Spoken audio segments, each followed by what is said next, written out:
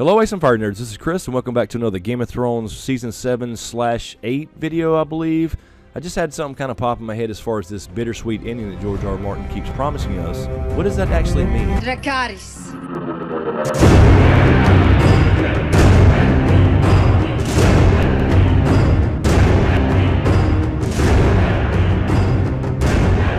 I've been thinking a little bit about this as far as the ending of this whole damn thing ever since we did the Dragon Raised by a Wolf series. You can check that out on my channel. We go into some detail in 4 parts about various events in the world of Ice and Fire and how that may give us some clues as to the ending of this damn thing. But I actually just thought of a simple concept, and I think I've probably seen it mentioned before, so I'm certainly not going to pretend it's originally mine. But what if this so-called bittersweet ending is just a little bit simpler than that, in the sense that maybe we do have a pretty standard story in front of us where, you know, the good guys eventually do win. They defeat the White Walkers and push them back, and there is a hope, there is a dream of spring, so to speak. Or at least come to some pact or whatever, because we know that George R. R. Martin doesn't write good and bad characters. But there are clearly good guys in this story that just have flaws, and clearly what we would consider bad guys that just have good intent for some other reason. For example, the White Walkers. We don't know what they're really after. All we do know from our perspective so far is they're doing terrible shit, but the point being that we don't really know their point of view. We don't know what they're really after. Maybe in their eyes, they are the heroes of this story. Of course, that's the whole point with George R. R. Martin and his writing.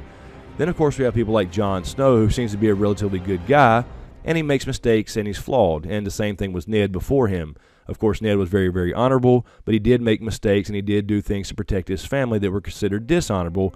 Of course, that would be lying about Jon Snow, lying to his own wife and family. But of course, he did those things for very good reason, to protect Jon Snow for one, and of course, he had promised Lyanna his sister, and once he makes a promise, he does not break it no matter what. So essentially, characters like Ned and Jon and some of the good guys in our story try to do the right thing, but they're not always able to.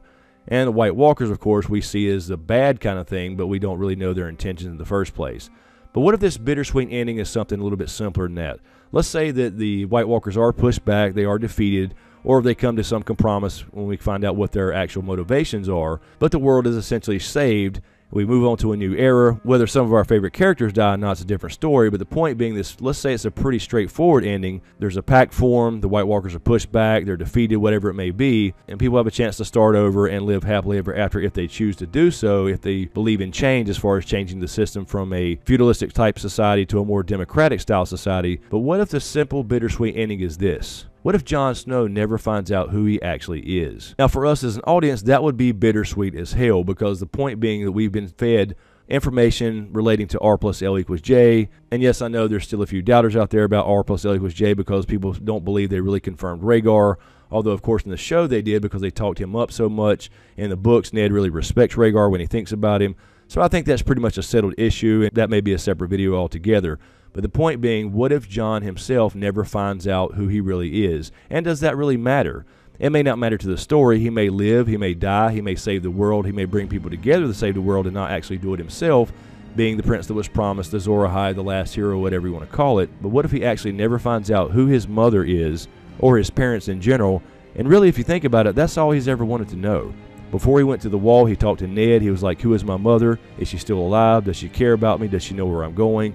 And he promised to talk to him about his mother the next time they saw each other. But of course, he was never able to do that, because by the time he got to King's Landing, he got caught up with the Lannisters and Joffrey becoming king and all that kind of stuff. He got his damn head chopped off. But how could that actually happen? I mean, we do have Howland Reed, who supposedly is alive and well, and he's the only survivor of the Tower of Joy that we know of. Perhaps we have a wet nurse like Wylla still being alive somewhere in Starfall. So we do expect someone like Howland Reed to show up and simply tell Jon, but maybe he never has the chance. Maybe Howland Reed dies right before he gets to Jon. Similar to the way Bran was very close to Jon several times in the show, where he was just within 15 or 20 yards of him, but he never actually got to make contact with him. And of course, in the show, we know Bran knows now due to his vision of the Tower of Joy, but perhaps Bran never gets a chance to tell Jon as well. You know, I'd mentioned that what if magic goes away at the end of this thing and all this stuff goes down before Bran has a chance to tell him, and Bran perhaps has to die for some reason because magic goes away, because I think this does have to end in balance either way. So the point being here that there's only a few options that we have to get Jon this information. That is through Bran or Howland Reed or both. And perhaps there's a small chance of something being at the Citadel that Sam could possibly find out, and there's certainly an opportunity there too. Something could happen to Sam on the way to Jon. Something can happen to Jon for that matter, you know, before Howland Reed or Bran or Sam or the combination of 2 or 3 of them ever get to Jon to let him know who he was before he dies. Perhaps he gets sacrificed not ever knowing who his parents were.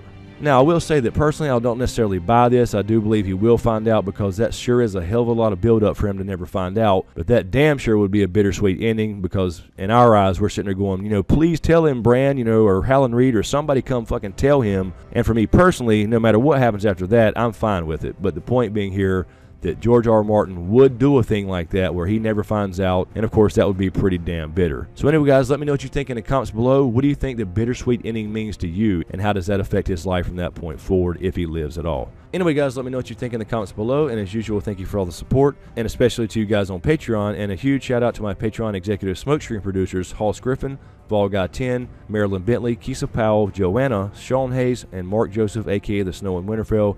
Thank you guys so much. Really, really appreciate it. And thank you to everyone out there in YouTube land for all the support. Be sure to subscribe to get everything, and make sure you click that notification bell to know when I drop a new video. So thanks for watching, you guys, and we'll see you next time.